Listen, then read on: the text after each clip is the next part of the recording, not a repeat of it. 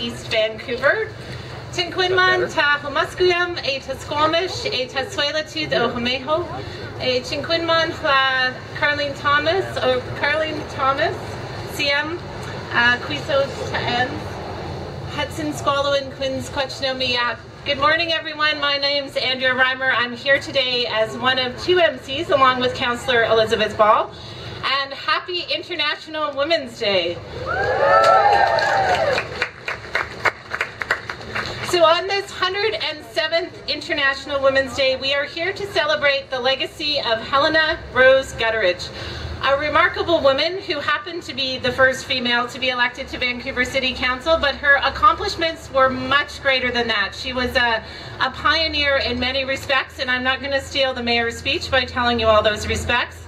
But as a woman on City Council, I am very excited to be here today to be able to finally honor her and having her name here on the grounds at City Hall. So I'm here, as I said, with my council liaison colleague. We're both liaisons to the Women's Advisory Committee here at the City of Vancouver. I'd like to acknowledge quite a few people who are here today as special guests. We have the Honourable Harjit Sajjan, who's the Minister of National Defence. Mayor Gregor Robertson. We have Councillors Adrian Carr, Melissa DiGenova, and Hector Bremner with us today. Park Board Commissioners, we have Vice Chair Catherine Evans, Sarah Kirby-Young, Michael Wiebe, and Aaron Shum. And we have from the Vancouver School Board, the Chair of the School Board, Janet Fraser, Estrelita Gonzalez, and Lisa Dominato.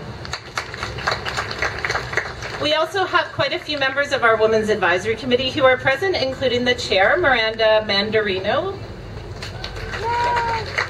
as well as Rebecca McNeil, Rhonda Sherwood, and Erin Arnold. As well, we have members of our Library Board, quite a few members of the BC Consular Corps. It might interest you to know that in many of their countries, today is a national paid holiday for women. An idea for the MP on stage. I'd also like to recognize a few special guests who have been instrumental in ensuring that Helena Gutteridge's many contributions to our city and have kept her legacy alive through their work in the community. So we have Irene Howard,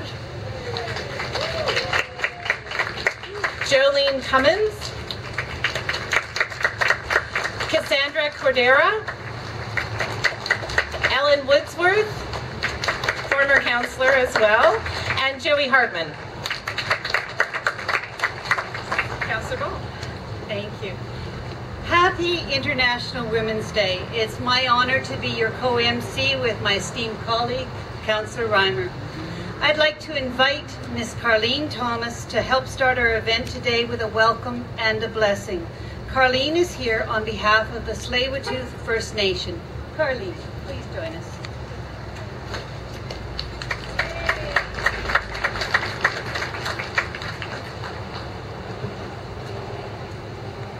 HiMY SYeD I Tanishwaloin Quetsi, Quetsnala Ihui, Anta Anslachalot, Anta Manas Antaya, Siatmak, Slahot Siam, Anta Emeth Queth Ansachalot, Queth Slahot Siam. Hai Tsepka, Meet Sep, Quiquilam, E, Homathquium, E, Sohotmish, E, Sewata Tomath. My dear relatives and friends, the feelings I have inside are really good to see you and to be with you here today. In Coast Salish protocol, it dictates I introduce myself to you with my ancestral name. I carry the name Ansachalot. Coast Salish way also dictates I share with you who my parents are and who my grandparents are. And the most important reason for that is it informs you that I know who I am, I know where I come from, I know what my responsibilities are as a Welmokta'a, as a First Nations grandmother. I'm a grandmother of 5. I also said to you, I raised my hands like this, and in Coast Salish way, it's a welcoming. Hi Tsepka, I'm thanking all of you, Meet Sepwakwilam, and I'm welcoming you here to the homelands and waters of the Musqueam, the Squamish, and the Tsleil-Waututh people. I just want to say thank you to the city and to the Protocols Office for reaching out and inviting me here to provide this welcome for you. It is indeed a wonderful day, despite the rain, to honor a woman who has done so much work for those living here and call Vancouver, British Columbia, their home. There's a lot of work to be done ahead of us, and I know with the relationships that are being building between the city and the 3 First Nations of the Lower Mainland, that we can go far and we will go far together. I'm thinking of my own grandmothers today.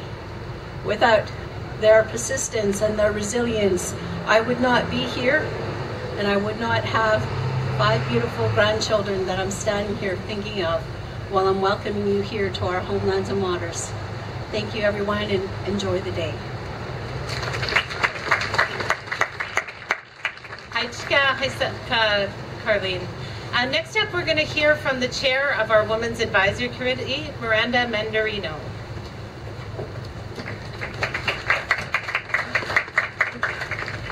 Thank you, Councillor Reimer, for the introduction, and to Carlene for the blessing.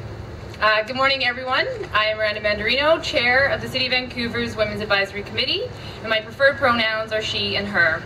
I am honored to be here speaking as Chair of the City of Vancouver's Women's Advisory Committee in honor of International Women's Day and of Helena Gutteridge. The Women's Advisory Committee works with Council and staff on enhancing access and inclusion for all women and girls to fully participate in city services and civic life.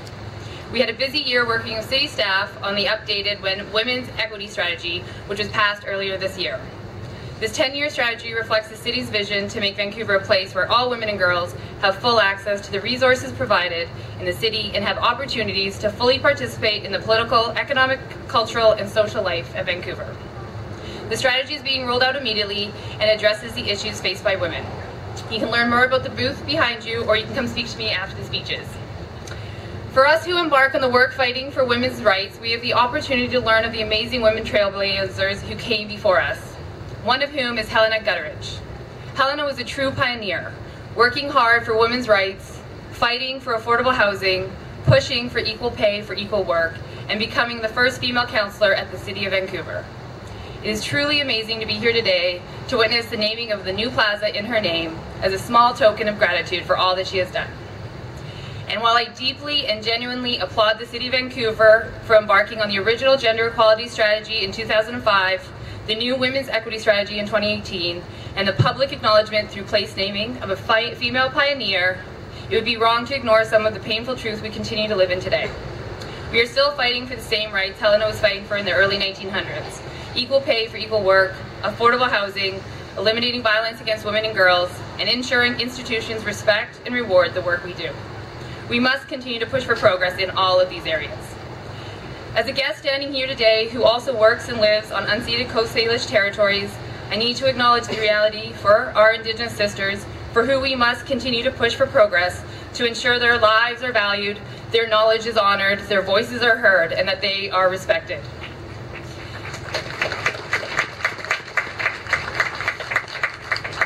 The same is true for our Black sisters and our sisters of color. And while today is focused on women, we must also commit to standing up and making space for trans, two-spirit, and non-binary folks as well. We must work to ensure equality and equity for all women and must acknowledge all intersecting identities without leaving any marginalized group out. Sadly, research predicts we won't reach gender parity for another 200 years. International Women's Day is a time to reflect on our progress made, but to call for change and to celebrate women.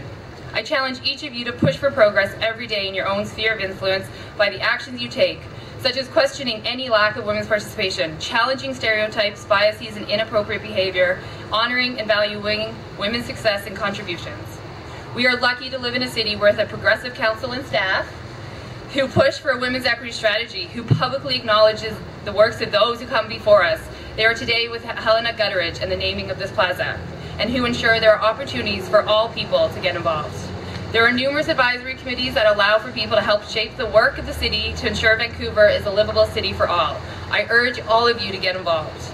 The upcoming election provides us all with another opportunity to ensure our voices are heard and we create the city we want and need. As we honor the city's first female councillor, let's work to get ourselves Vancouver's first female mayor.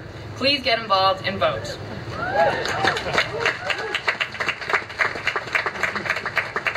We need to do more. We must accelerate our push for progress. For all the women who came before us, for all the women who are no longer with us, and for all the women who are unable to speak up, we must ensure equity for all genders, for all people everywhere. Let us be the generation who ensures we reach gender parity in less than 200 years. Let us be the generation who rights these wrongs. Thank you, and happy International Women's Day. Thank you, Miranda. Isn't she something? Believe me, she's one great chair, and we're so lucky to have had her here. It is now my pleasure to introduce Rachel Rose. Rachel is our Poet Laureate. She's just completed her 3-year term as the city's Poet Laureate, and we are very honored that she's agreed to do a final reading of her poetry at today's event. Rachel, it's 3 years, I know, like that. Come on up, please. Thank you so much. I have to lower the mic. I'm wearing sunglasses, not to be mysterious, but because I just had eye surgery, so please excuse me. Happy International Women's Day to all of us. It's wonderful to be here, my last official event as Poet Laureate, and this is a great way to close, and to hear the inspiring speeches and blessings has been a gift. We know that women are awesome, and I mean that in every sense of the word. Women do so much and give so much to make the world a better place, and to help all of us, help humanity. But globally and locally, women are in danger. Locally, we grapple with the tragedy of many missing and murdered Aboriginal women, our sisters.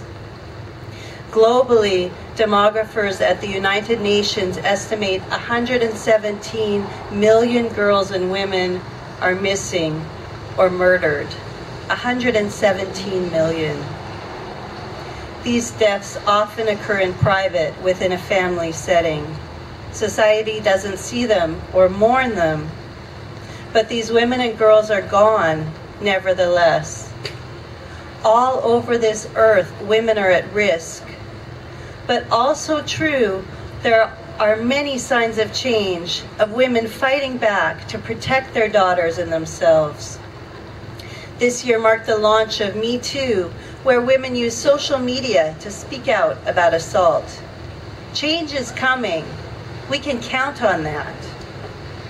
Today is a day of celebration, both of women generally and specifically of the legacy of Helena Gutteridge, the first female councillor at the City of Vancouver, who advocated for equal pay, for improved working conditions for women, and who generally did everything she could to make the world a better and fairer place for all of us.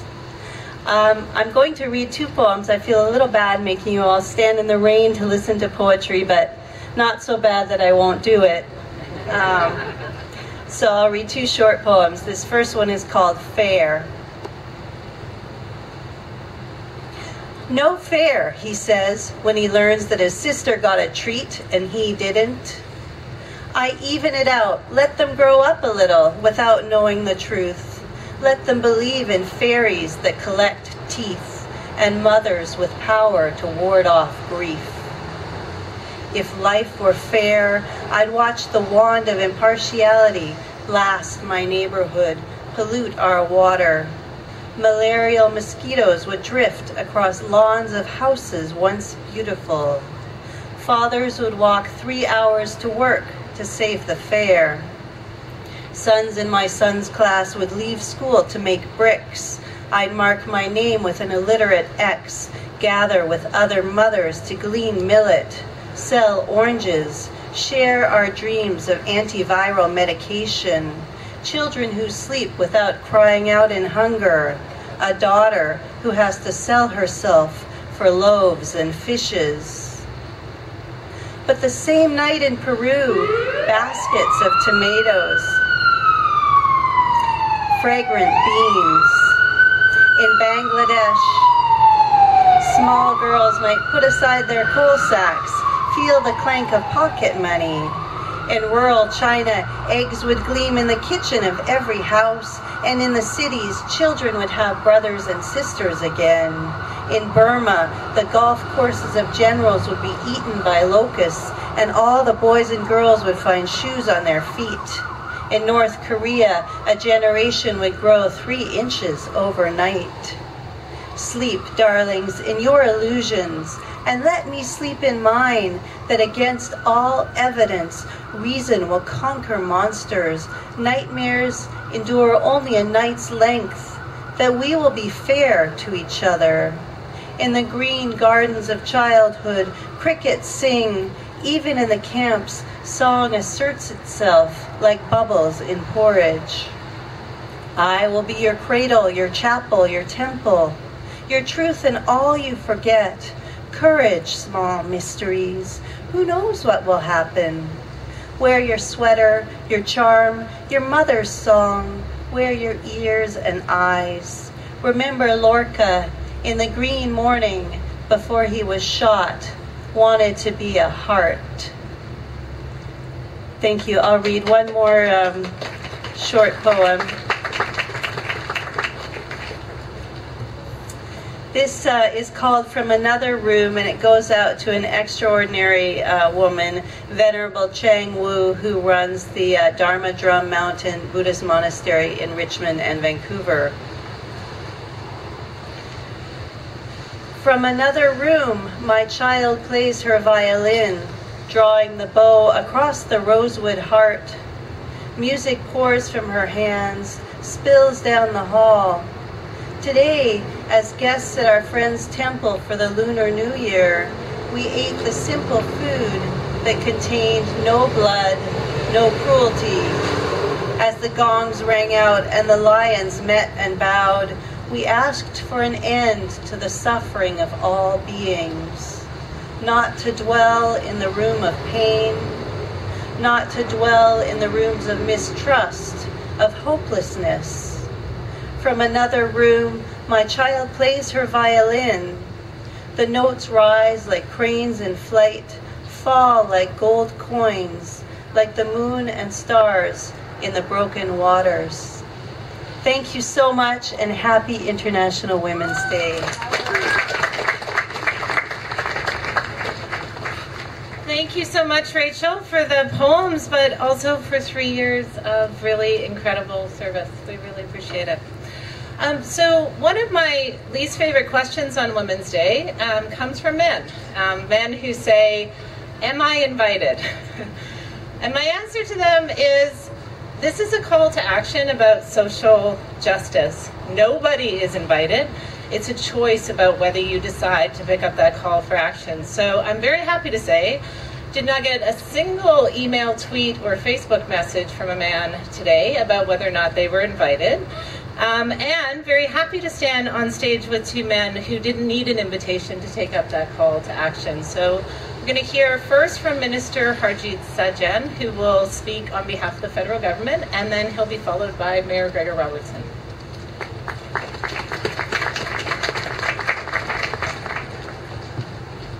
Happy International Women's Day, everyone. First of all, I'd like to acknowledge that we stand on the traditional territories of the Coast Salish peoples.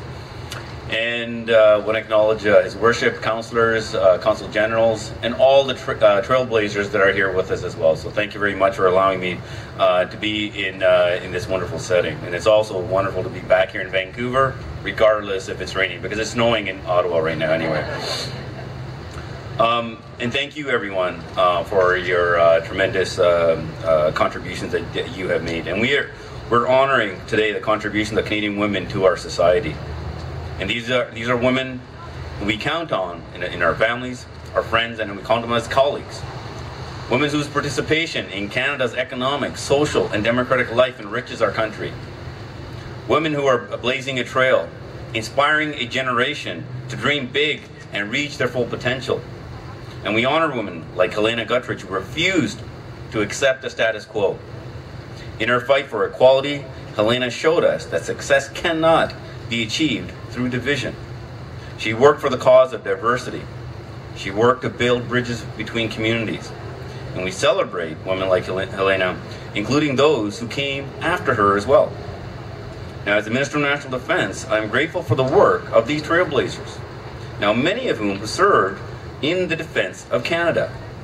And I think of one woman, like Vancouver's own, Elisa McGill, who actually designed aircraft during World War II.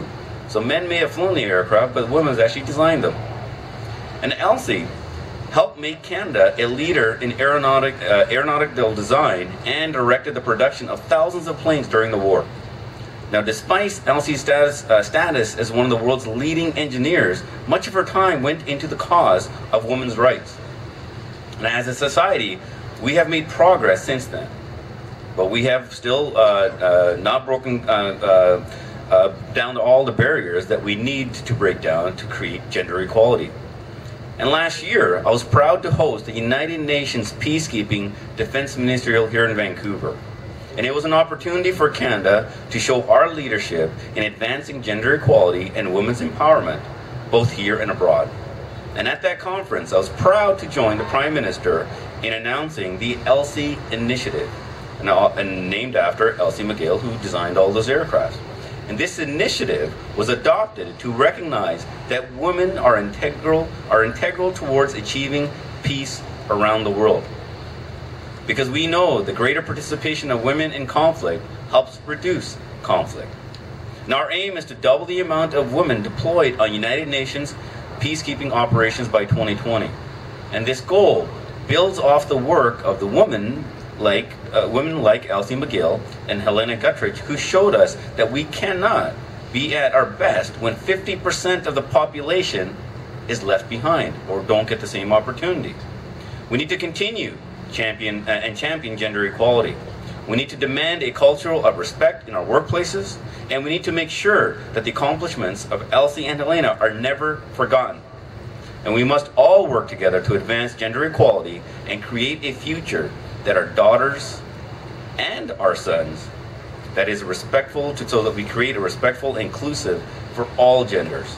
And ladies and gentlemen, I'm a proud dad of 2 kids, a daughter and a son. I want to make sure that my daughter is confident, but I want to make sure that my son also understands the importance of gender equality. And I know that we are doing this here in Vancouver, and I'm very proud to be here as a Vancouverite as well. Thank you very much. Thank you, Minister Sajjan, and first, big thanks to a great day to acknowledge a Vancouverite who has been a long time coming in getting this level of recognition. As a city, we have struggled, as have communities around the world, to raise women to equal status, and it's a big challenge that is not over with. We've heard great words from Miranda on behalf of the Women's Advisory Committee. I think a very powerful speech that captured a lot of the important issues that we're grappling with in the day. And today it is not only about honoring Helena Rose Gutteridge and her struggle for justice and equality, but it's about setting our attention going forward, because her work, unfortunately, is continuing, still has a long ways to go. And we see that around the world. And I want to just give a shout out to all the women, all the men, all the people who have stood up against harassment and assault, the brutality, who have thrown the doors open on the systemic discrimination and fear and loathing that has plagued women around the world for far too long, too many generations. And there are many women speaking out courageously to break down these barriers, to call people to account for their actions. And I raise my hands for that courage and their voices being raised. We need to support them. And no doubt it was even more difficult in Helena's day. And in her day, we go back to when she organized the BC Women's Suffrage League in 1913. And in 1917, eligible women got the right to vote in BC. So in those 4 years, she had a tremendous role to play in getting vote for eligible women. It was not all. There was still racism and discrimination affecting people of different cultures. It was 20 years later, in 1937, when she was elected to council. So we're talking about decades passing in her lifetime of making these important gains, but it took a long time and a lot of struggle. And no doubt she had many, many friends and allies, sisters and brothers who helped her cause, who also were instrumental in making those good changes. Last spring, Parks Canada honored her as a National Historic Person. And we have a plaque on the 3rd floor just outside the council chamber that tells a story about Helena Rose Gutteridge. It's one place where we've started to acknowledge her great positive impact on our city and our country and the world. Today we take a much more significant step forward in naming this plaza and making sure here on the outside, on the People's Plaza, we acknowledge her leadership. We unanimously voted as City Council back in November, a few months ago, to name this plaza after Helena, and thanks to my City Council and fellow members of Council who have taken that initiative. We also approved the Women's Equity Strategy for the next decade, the 10 years ahead, which had enormous work from many women who are here, men as well, city staff, the leadership of our Women's Advisory Committee and our Council. It speaks volumes to how far we've come. But we acknowledge in that Women's Equity Strategy there's a long ways to go and a lot more work to do on pay equity, on creating opportunities for women in leadership, on making sure there's equal representation throughout our organization, and we want to see that throughout the city and across the land. I want to give thanks to our Prime Minister and Premier for their leadership as well. In these recent years, they've made very important decisions and actions on behalf of equality. And that needs to be recognized. I think it's noticed around the world and has definitely shone a positive light on Canada and BC as stepping up and taking leadership on this. So through the Minister to his colleagues, thank you for your leadership on behalf of our country on the international stage. The World Economic Forum's 2017 Global Gender Gap, though, as was pointed out earlier by Miranda, it's about 200 years before we close the gender gap at the pace that we're going right now. And that is absolutely unacceptable. I think in this space, we acknowledge we can do it a lot faster than that. We're on a much quicker trajectory here in Vancouver, and we can quicken our pace. I don't think there's any doubt that we can do that if we continue to step up and push harder for this. Hashtag Press for Progress. That is this year's theme for International Women's Day. And pressing for progress is what we need to continue doing. So we have a game plan in place approved here at the city that we need to follow through on. And that really reflects Vancouver as a place where women have full access to the resources, to opportunities, to fully participate in the political, economic, cultural, and social life here in Vancouver. So let's keep pushing for progress. I challenge my fellow men, the boys, the brothers, fathers, uncles, all of us need to step up and speak up and make sure we're doing everything we possibly can to fight for equality for our sisters, our mothers, our grandmothers, our daughters, our aunts. We need to stand all in this together. So with that, I'm going to have a little departure here from our usual. We're going to have a few people here read the clauses, the whereases of our proclamation for International Women's Day.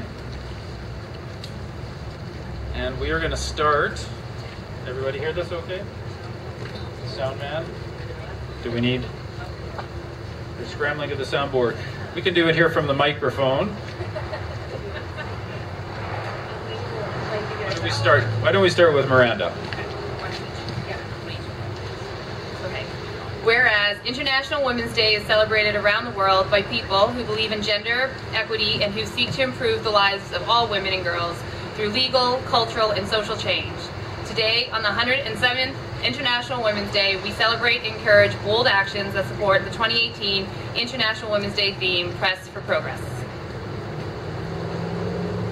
And whereas this International Women's Day, the City of Vancouver is opening the new Helena Gutteridge Plaza at City Hall in honor of a woman who pressed for progress. As the first woman elected to City Council, as a feminist and trade unionist, and as a pioneer in supporting social housing and opposing discrimination against Asian Canadians. And whereas events are being held across Vancouver to celebrate the contributions that women from diverse communities make to our city, including as workers, artists, entrepreneurs, caregivers, activists, educators, volunteers, and leaders.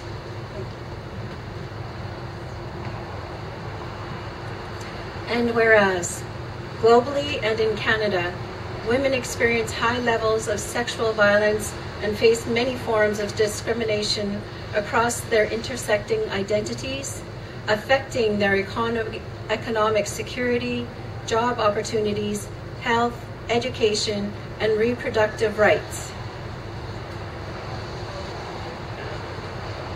And whereas the City of Vancouver remains committed to promoting fairness and equity and working to end systems which perpetuate gender inequity, discrimination, and violence against women. Now therefore, I, Gregor Robertson, the Mayor of the City of Vancouver, on behalf of our city, do hereby proclaim Thursday, March the 8th, 2018 as International Women's Day in the City of Vancouver. Thank you.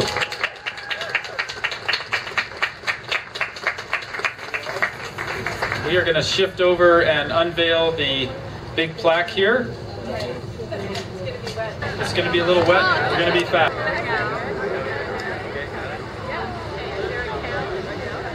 1, 2, 3.